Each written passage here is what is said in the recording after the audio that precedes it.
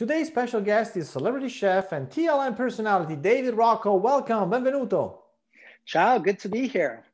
Thank you so much. David, the holiday season is basically here.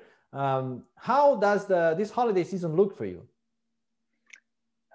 Who would have thought we would be here, thinking about not celebrating the holidays with, loved ones and family, but here we are.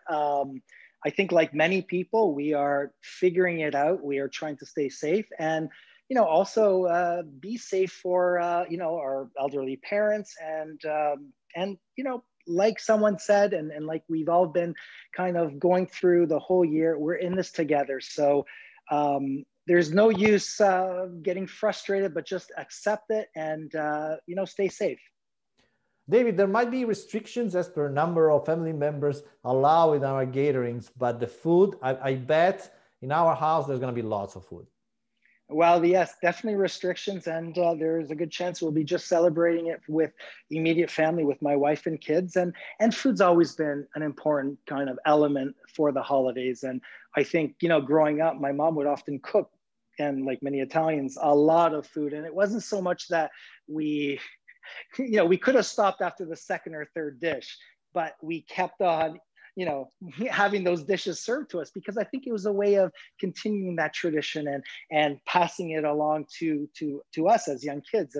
And that's really what memories I have of Christmas. And, it's the long table with tangerine, the chestnuts, these struffoli, things like that this year, if we don't celebrate it in a larger format and we're just have our immediate family, I still want to be able to prepare those dishes that are unique to Christmas, that are about memories and childhood memories. So I'll be definitely doing those for my kids for this year, regardless of how many people will be invited, if any.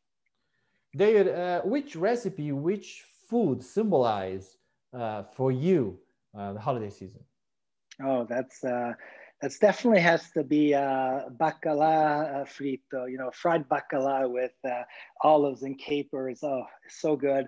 That's definitely a memory. We also have stuffed calamari, which is our favorite all year round. But those were two dishes that we had. And I think on the dessert front, there's the panettone for sure, the chestnuts, but being from the South, being Neapolitan, the struffoli, the honey balls of, little fried balls of dough that are crispy and then bathed in honey with a little candy on top and all that. That to me screams Christmas, and that is going to be a must on our Christmas table for sure. David, you travel the world and your shows are a testimony to that. What's the most unique, different Christmas you ever lived? Mm-hmm.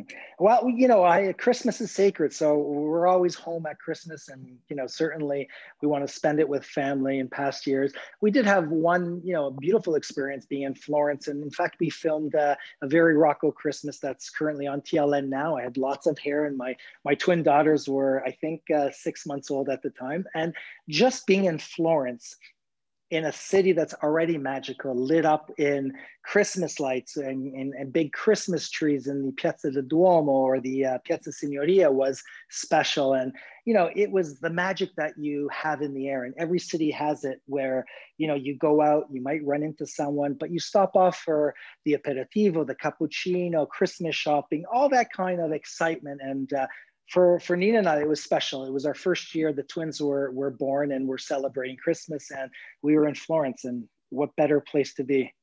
Of course. David, a message to all our viewers for this holiday season. No, absolutely. It's, to all Canadians and TLN family, TLN viewers, it's been a tough year. And, know that this is only going to last a short time. And we're at the final stretch. So, we want to wish everyone a healthy Christmas, a beautiful Christmas, and really make the most of it, because this will be a memory for all of us to keep in future years, that maybe we can laugh at and say, boy, the Christmas that we had to be in quarantine. So in the end, we're in this together. We make the most of it. And I think with a good Christmas dinner and some good wine, we could look back and say, it was a decent Christmas. Thank you for your time, David. My pleasure. Buon Natale.